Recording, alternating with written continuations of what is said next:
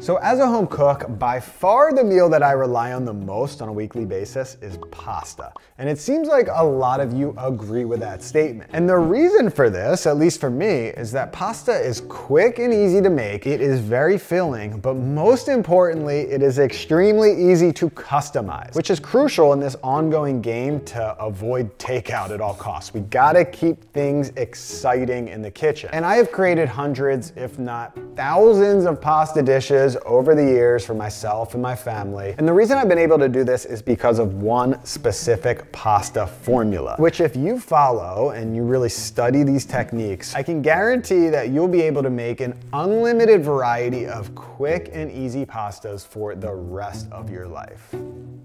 So the first half of this video is going to be breaking down this formula right here. Then I'll show you how it works in action with 3 different pasta dishes. And the very first piece of this formula, the first decision you have to make as a home cook is what type of pasta you're gonna use. Now, outside of pasta being delicious, I do think one of the biggest reasons it's so popular for home cooking is because of this instantaneous variety you get from choosing different pasta styles and shapes and colors and flavors. Without you doing any cooking at all, you already have this amazing selection of variety to keep things interesting, which gives it a leg up on so many other meals out there. Now, traditionally, certain pasta shapes and sizes work better with certain sauces, but for this video, I'm giving you permission to just use whatever's inspiring, whatever you have in the pantry. For me, when I'm shopping, I like to get a few different varieties and just have them in the pantry so I can just pop it open and say, okay, this looks good, let's start with that. In the end, we're trying to produce a meal here. It's all pasta, and there are so many different brands. There's so many different styles. It's fun to try out new shapes and sizes. There's now a ton of great gluten-free options on the market, which for me is very important because I eat a lot of bread already, so that tends to balance the wheat intake out a little bit. So stock your pantry, pick your pasta, and we're moving on. Now, the next piece of this formula, the next decision you're making on your pasta journey is, do you want protein in your pasta or do you want to keep it vegetarian? Now, you got to remember, today we are focusing on quick pastas. You get home from work and you just want to whip something up for a weeknight meal. So to do that, if you're going to add a meat, you want something that's going to cook quick, like a piece of sausage or some bacon or pancetta. And also, these types of proteins, when rendered out, you can remove the crispy goodness and then you have built-in fat and flavor at the base of your pasta, which is a huge bonus. Now, when talking about seafood, we're not getting any extra fat from rendering, but you still want to think about things that cook quickly, like clams or shrimp or scallops. Things that can cook quickly and develop a ton of flavor in a short period of time is going to be key. Now, if you want to keep it vegetarian, just wait a minute. We will cover that in a second. All right, the next decision on your pasta journey are aromatics. The key to really building out a good base to your sauce is developing that nice aromatic aroma and flavor. And we can do this with different aromatic veggies. Now, this could be as simple as sauteing some garlic in some olive oil. Maybe you want to step it up a little bit and get some sweetness in there with some onions and garlic. Or you can get a little bit adventurous, break out of the box a little bit and maybe try some fennel or some carrots or celery in there. These might take a little bit longer to cook down, but if you slice them thin, it's a great way to add additional flavor to your sauce and keep things interesting. For me, it all depends on my mood, it depends on what I have in the fridge or the garden, and it depends on the sauce that I am making, which brings us into the next piece of this formula.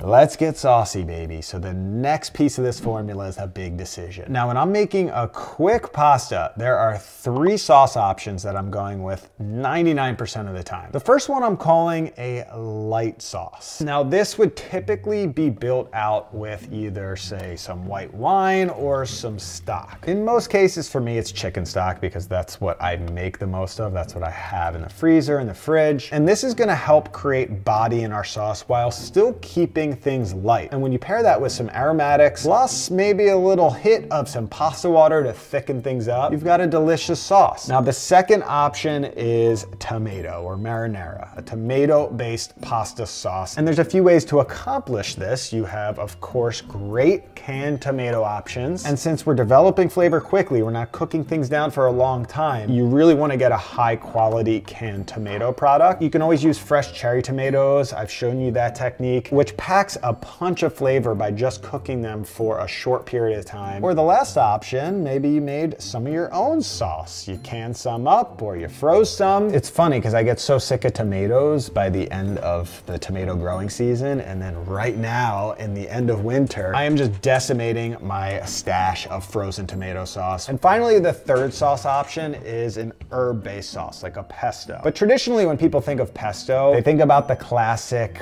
basil and pine nut pesto. And the truth is there are so many different pestos from different regions of Italy that use different ingredients. And if you're gonna choose an herb sauce, hone in on that concept. You don't have to be stuck to just the standard. You can use different fresh herbs, you can use different nuts. There's a lot of different combinations to keep things interesting. So up next on the pasta formula are the addition of veggies. Not your aromatics, but to really bulk this up, you always have the option at home to add on veggies, which for me is happening most of the time because pasta, it's starch, it's carbs, and it's sauce. So to make this a viable weeknight meal, like on the regular, adding veggies just completes the nutritional balance of things or helps out with it. And when making a quick pasta, there's a few main ways that I add veggies, which is one, by blanching them right in the boiling pasta water. Such a great technique, then you just incorporate the blanched veggies into the pasta after you've made the sauce. Another good method is simultaneously roasting a veggie on the side, say in your air fryer or your oven, in order to save that stovetop space. And then you can just incorporate those delicious roasted veggies right into your pasta. And finally, if it's something quick cooking, you could just throw it in raw, let it cook into the sauce, or you could take some frozen veggies out, like some peas or corn, pop those right into your sauce, bulks things up a little bit, and it keeps it interesting.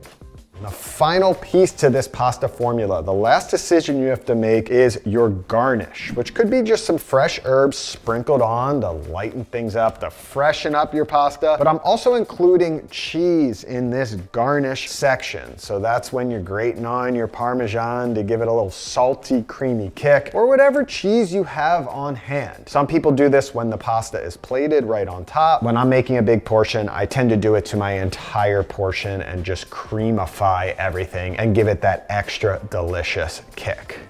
All right, now that you understand this pasta formula, it's time to put it into action. But first, since so many of you have really connected to these quick meals over the years, the 15-minute meal series has been by far my most successful series on this channel. But a lot of you have been asking for the actual recipes. So what I've done is I've compiled the greatest hits together into a book, and it's completely free. So if you're interested in being one of the first people to get the 15-minute cookbook, click the link below in the description or right above here, and you can download a free copy so you can have an actual companion when you're in the kitchen to keep you inspired, keep you pumping out quick, delicious meals throughout the week. Now we can make some pasta. So for pasta one, I made a tomato sauce with crispy pork belly, and the first decision was the pasta. I went with the cascatelli, that's from Svoglini, a Brooklyn-founded pasta company. And for the protein decision, I was rummaging through my freezer and I actually found some pork belly that I believe